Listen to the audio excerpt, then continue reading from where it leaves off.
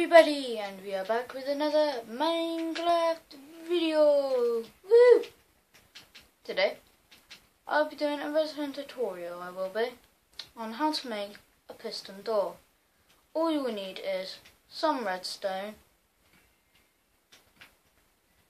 a redstone torch, 2 sticky pistons, any block. I'm using wool just because it's bright colours, and any pressure plates.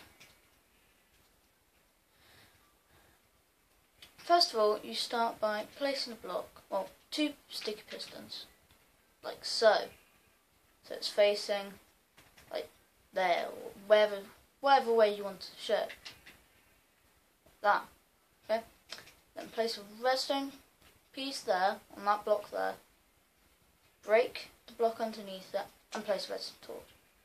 Then this should activate this, which would, for example, I'm just going to place some orange wool.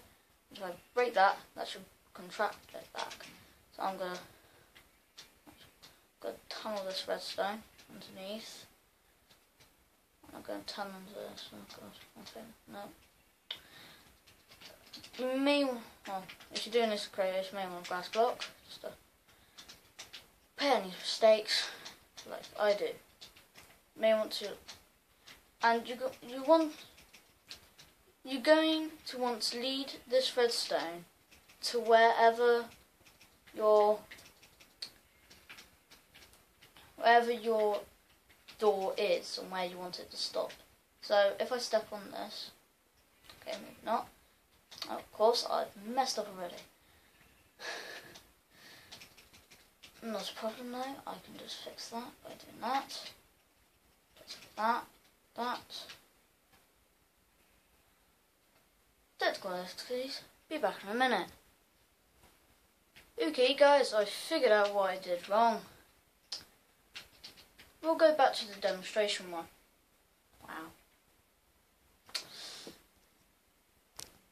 So sad, so sad. It's a sad, sad situation.